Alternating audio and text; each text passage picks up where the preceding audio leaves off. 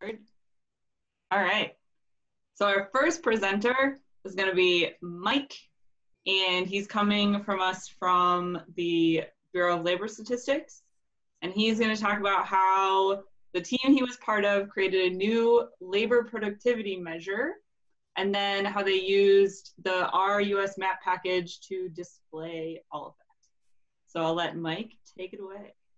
All right, thanks, Emily. Can you hear me? Yeah. All right, great. Yeah, I just want to say thank you to GeoDC for having me today. And let me go ahead and get started with my slideshow. Yeah, so like Emily said, my name is Mike Jadoo. I'm from the Bureau of Labor Statistics. And just a short disclaimer that during this presentation I'll give you today, any views or opinions expressed by me are my own and not reflective of the agency. So yeah, today I'm just going to show you, present to you some information about our new data product, which is the state labor productivity measure that our office just recently started publishing. So it's an experimental series. So I'm going to talk a little bit more about the methodology, and then I go into some displays about how you can display our data using R, the USMAP package. So, but it's mostly going to be about methodology because it was a really interesting experience. So yeah, our office is known for producing the labor productivity as a labor productivity, which is a measure of economic performance that compares the amount of goods and services, which is output, with the number of hours worked to produce those goods and services. So the index of labor productivity measures, we measure the broad economic sectors. We also produce the data quarterly and annual measures. So the state level productivity is more of an annual measure, data time series. And yeah, so yeah, on June 4th, 2019, our office published the experimental series of state labor productivity and costs for the private non-farm sector starting in 2007, which includes output per hour, which is labor productivity, output, hours worked by all persons, unit labor costs, and other economic indicators. So by analyzing state level labor productivity measures, data users can learn about regional business cycles, any persistence of regional income inequalities, and determine which states are driving the national productivity trends. So here in this presentation, I'm going to be talking about the purpose of why we produce the data. I'm going to cover the data sources that we use to create the estimate, and then I'll show some cool visualizations. So the purpose of what we had done, to produce the state level productivity data. Oh, this is kind of blocking here. Our main purpose was to produce it for the public, and also so that our data users can measure labor productivity at the state level. So the main reasons, we conducted a study, and we wanted to create this state level productivity data because our data users frequently ask us for state level labor productivity.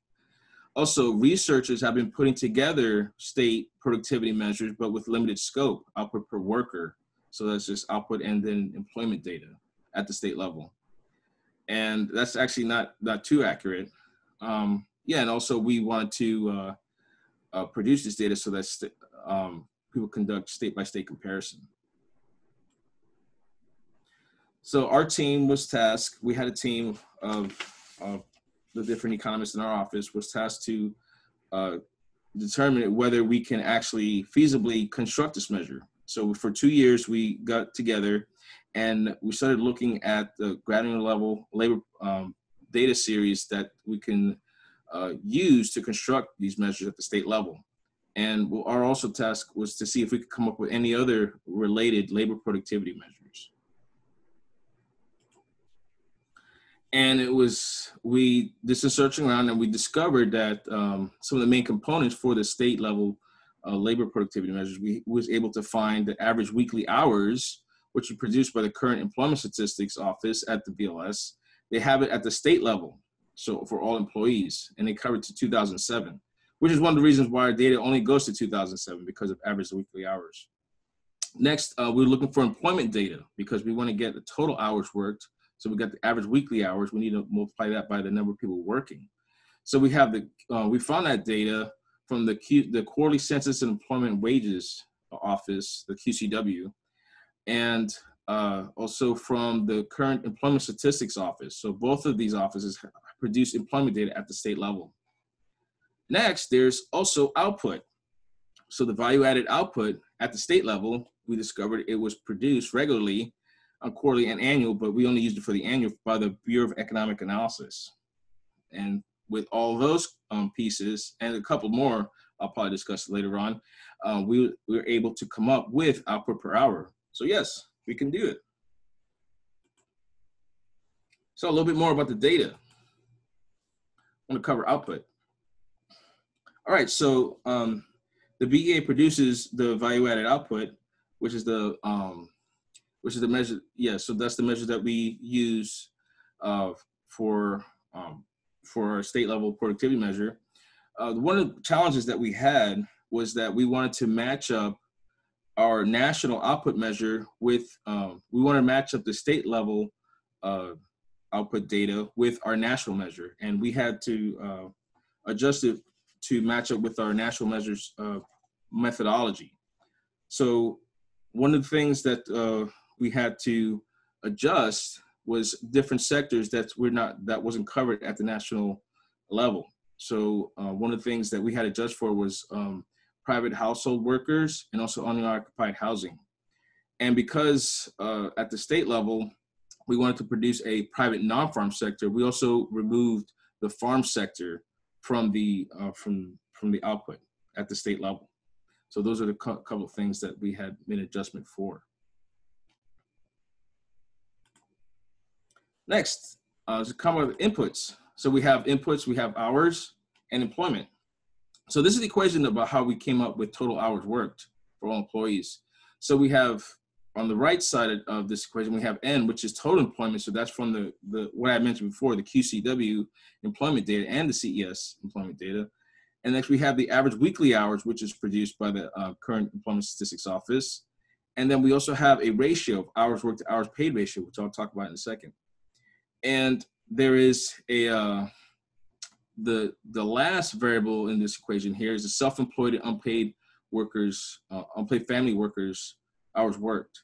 So that is, so we also capture information from sole proprietors. So we want to get all employees, I mean, all workers, not just employees, all workers, those who are self-employed and also unpaid workers as well, because we want to get their hours.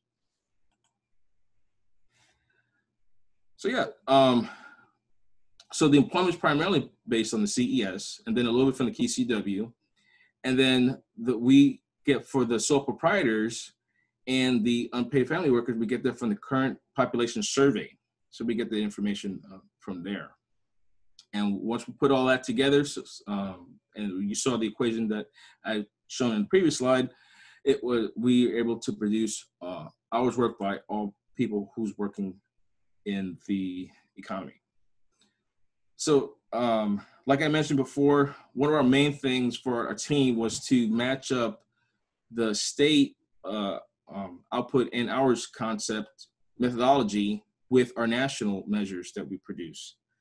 And so one of the things that we do every year, I mean, they're fairly new, and every time we're about to publish, we produced two releases already for this experimental series.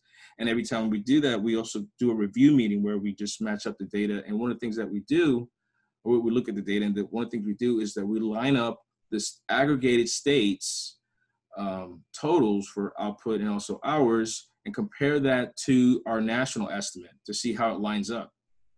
And as you can see in this chart here, it lines up pretty closely, except for we see in output, there's a little bit of a difference that you can see with the state aggregated US total compared to our national measure.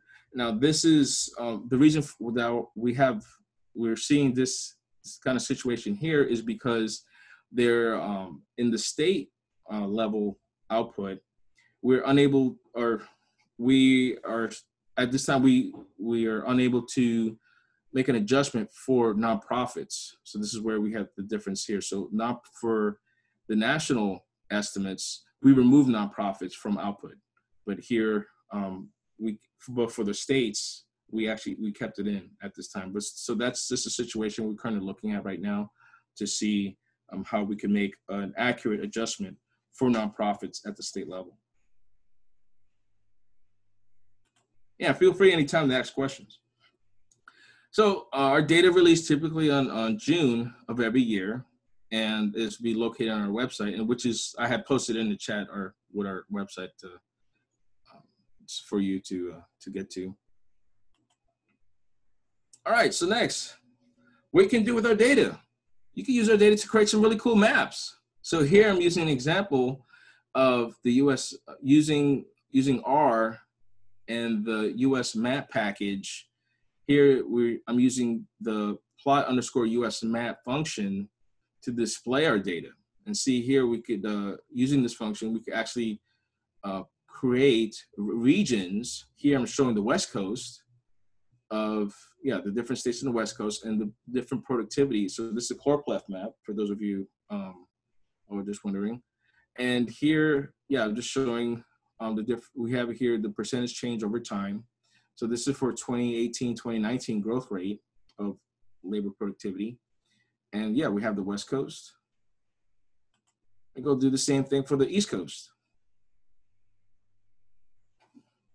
And just using the same plot_USMAP. And here's another example of how you can display our data using this package in R. We have just the whole U.S. The whole country with the different states, and we have the 2016 and 2017 year-over-year growth. So this is actually the 2017 growth rate, and we can see all the different states and how it lines up as far as labor productivity. And then we see it again for the 2018 growth.